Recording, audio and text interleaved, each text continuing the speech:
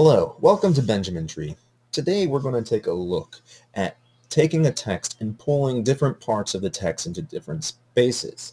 And to practice that, we're going to take these people's names and we're going to pull out their first name, middle name, and last name as our practice to see how we do this. So what we're going to do is we're going to start with the first name. This is the simplest one.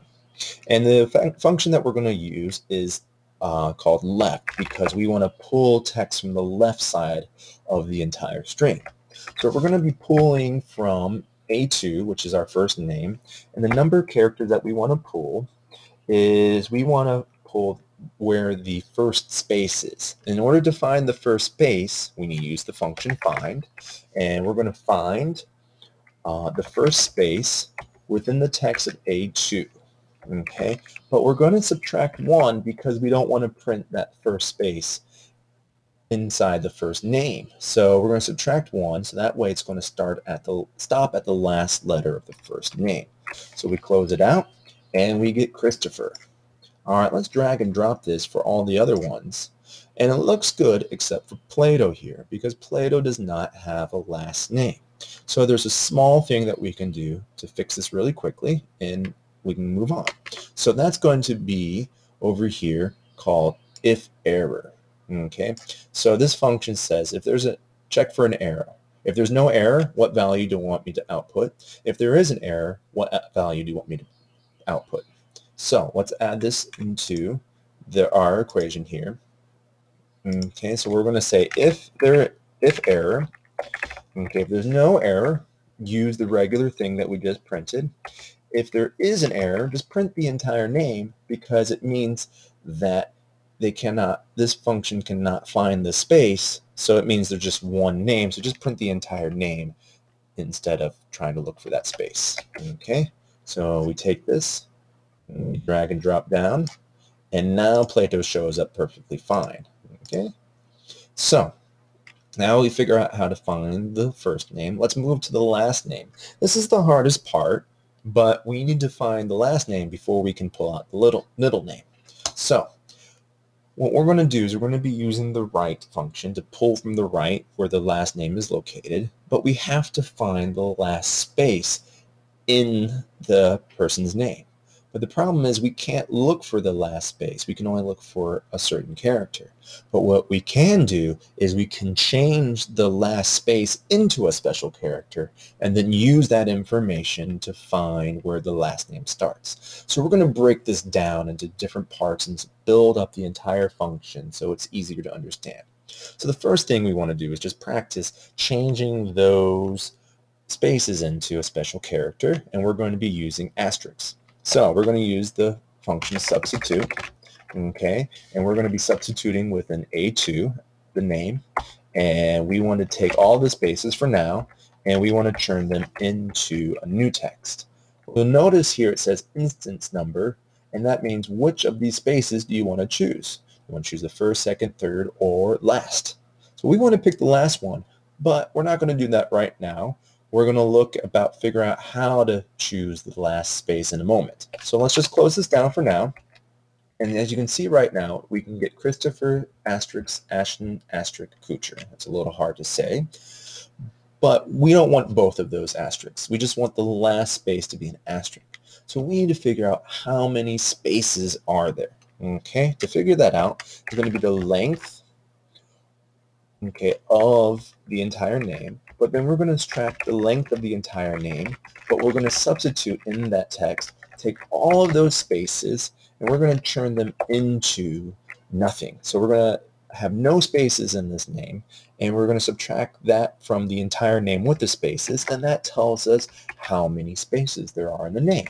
So here we get 2, because there's 2 spaces between Christopher and Ashton and Kuchar. So now we're going to take this special little formula that we typed, and we're going to go back to our substitute formula, and it's going to say, all right, find the spaces, turn them into the asterisks, but only do the last space into an asterisk. So let's see what happens. So we type in equals substitute, okay, and the text is A2, and we want to turn the space into an asterisk, but we only want to use the last space. And to do that, we find the length of, define how many spaces there are by subtracting the length of the text minus the length with no spaces. So we get length of A2 minus the length of A2 that has had all of the spaces substituted out. Okay. And when we close it down, we get Christopher space Ashton asterisk Kucher. Okay, but now we want to figure out how can we find out where this asterisk is. So we're going to do equals find. We're going to find the asterisk, and it's going to be within the text of the substituted A2, okay, and it has the space turned into an asterisk, but this is the last one, which is the length of A2 minus the length of A2, which has had all of the spaces turned into nothing to pull out. So we pull it, we find where this asterisk is located, and it's located in the 9th position. Now we want to do that to find the last name. So we're going to use the right function. We're going to go equals right. Okay, we're going to be looking inside of the text A2, and the number of characters that we want to pull out is the entire length of A2 minus where that star is located. So that's why it's going to start at the end and it's going to stop right before the star. Okay, when we do that, it gives us Kucher. Okay, great, that's what we want. But instead of having to break down the entire equation, let's put everything together so that way we can do it with one formula and copy and paste it. Okay, so let's take a look here. We're going to the length minus find. Okay, and we're going to find where that star is, and we're going to substitute with A1, and then we're, sorry, not A1, A2.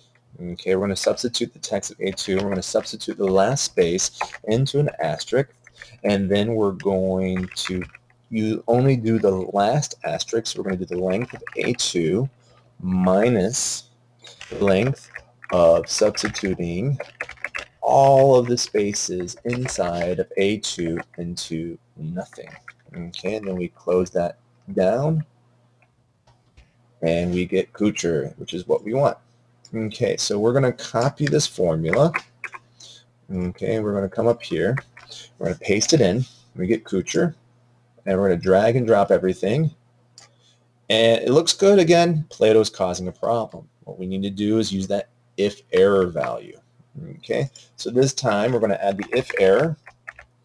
If everything's okay, then we're going to use the giant equation we just wrote. If everything's not okay and there's no last name to display, we're just going to put nothing there, so that way it displays nothing. Okay, so we drag and drop again. And then here we go. Plato is showing nothing because he has no last name. All right, so that works out well. Now what we need to do is we need to figure out, first thing we need to do is make an equation to say, is there a last name? Because Mark Twain doesn't have a last name, Virginia Woolf doesn't have a last name, and Plato doesn't have a last name. In order to do that, we're going to say, is the value of the first name plus, or the length of the first name plus the length of the last name plus 2 spaces greater than the entire name? Okay, so Mark plus Twain plus 2 spaces is greater than Mark plus Twain plus 1 space. That means there's no last name. So let's take a look here. We're going to find an equation to do that.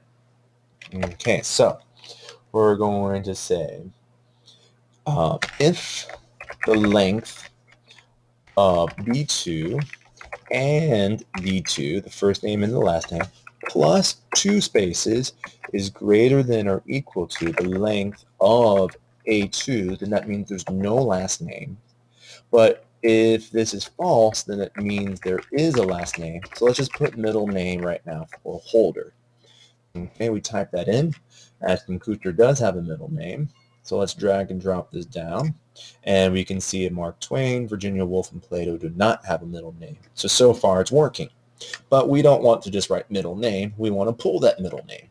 Okay, so let's go through and replace that and find a new equation.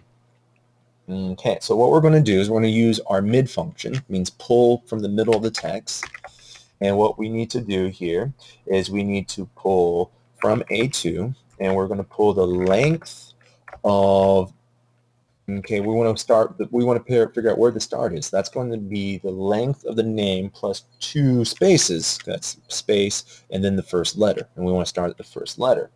So we're going to pull the length of B2 plus 2. That's where we're starting. So this will start at the A in Ashton here.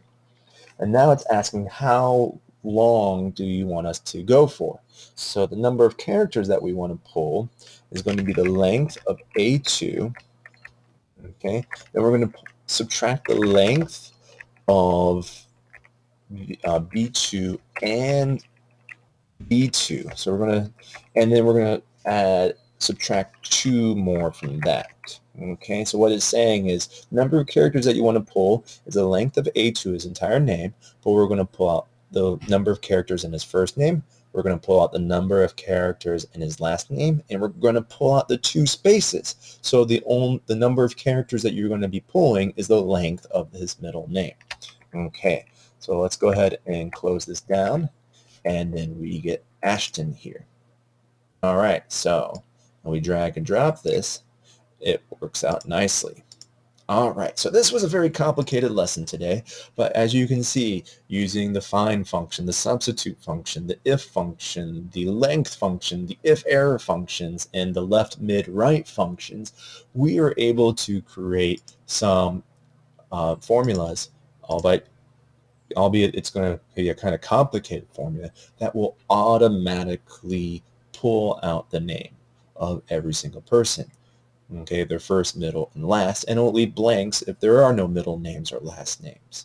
Okay, so yeah, this is very helpful if you have a very long list of names. Okay, and you can use the logic of pulling the names for other things and other activities you have to do in Excel. But just kind of using that logic to figure out how Excel works can help you create different formulas and functions for different situations. All right, so for practice, we got another list of names of people. Again, there's some people with 2 names or just 1 name. Try to do your best and try to create these functions. And don't just copy and paste, from here. But see if you can rebuild these functions using the logic and do it by yourself before trying, and check if you have to. And then when you finish, you can come down to practice answer and check to see if you got the correct thing. I hope you were able to learn a lot today and follow on Benjamin Tree. We appreciate you watching these videos, and you can download this on the blog to practice these functions. Have a great day, and see you later.